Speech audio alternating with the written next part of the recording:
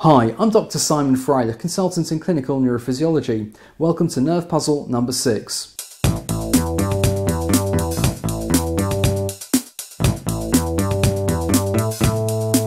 This case is purely hypothetical and any resemblance to any individual patient is purely coincidental. Let's start with a clinical scenario. We have a 32-year-old lady who is a right-handed executive and has a 6-month history of tripping on curbs with numbness on the top of the left foot. Symptoms are present all the time and it's not clear if and when it gets worse. On clinical examination, there's no obvious wasting in the leg, tone is mildly reduced when moving the left ankle, power is weak, 4+ out of 5 on dorsiflexion, but is normal on inversion. Sensation showed reduced pinprick to the dorsum of the foot, but there's lateral sparing and also no involvement of the sole of the foot either. Let's consider the differential diagnosis here. Could this be an individual nerve problem? Well, if we think about the peroneal nerve, certainly, absolutely could be. We've got sensation loss on the dorsum of the foot, we've got weakness of dorsiflexion, those would all fit in with the peroneal nerve lesion. Could it be a tibial nerve lesion? No. We've got no involvement of the side of the foot, which would be the sural nerve. We've got no involvement of the sole of the foot either, in terms of the sensation. We've got no weakness of ankle inversion, which would be from the tibius posterior muscle, and so the tibial nerve seems to be intact. For argument's sake, could this be a higher lesion of the peroneal nerve?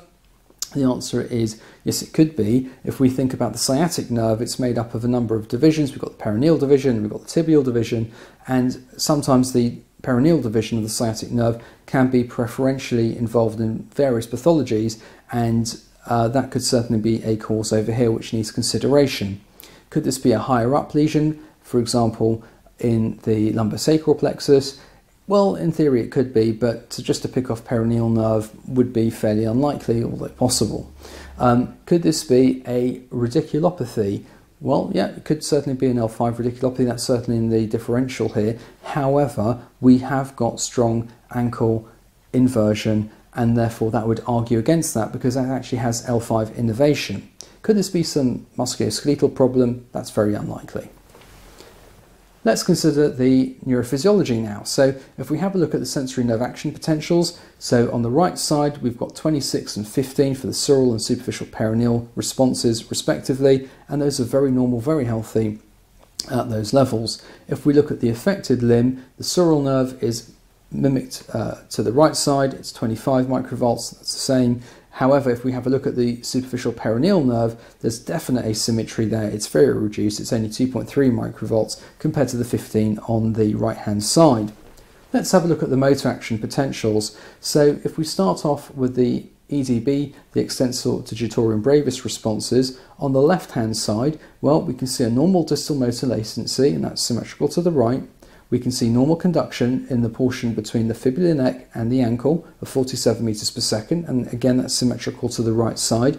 If we have a look at the portion between the popliteal fossa and the fibular neck, well, that's slow, it's 33 meters per second. If we have a look on the right hand side, that's 64 meters per second, so there's significant slowing. Let's have a look at the motor amplitudes now. 1.2 on the left versus 5.6 on the right, so there's been a fair amount of axonal loss here too.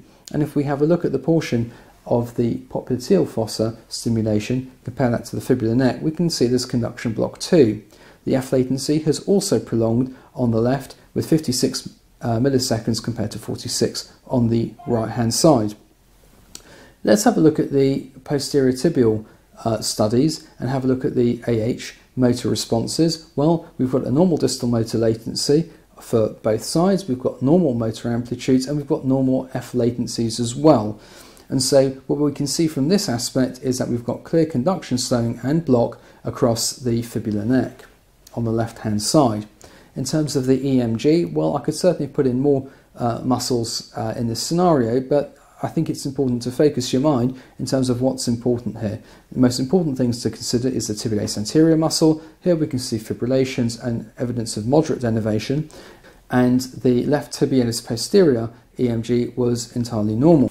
Let's put this all together now. So we've got a reduced sensory response on the left for the superficial peroneal response. We have also got a reduced EDB motor response with clear conduction slowing across the fibular neck, and on EMG we've got clear denervation in tibialis anterior and normal tibialis posterior findings.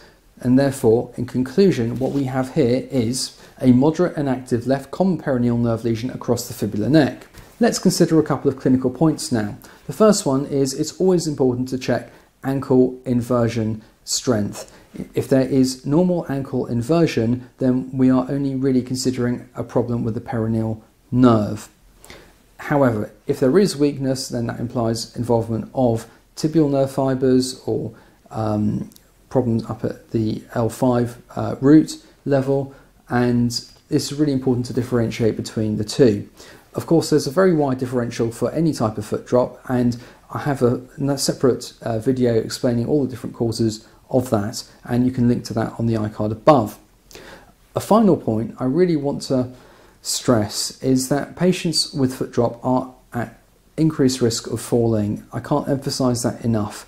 And before you send your patient out of your office, if they presented you for the first time with this, I really want you to consider 3 things for them, and that is their flooring, their footwear, and foot splints.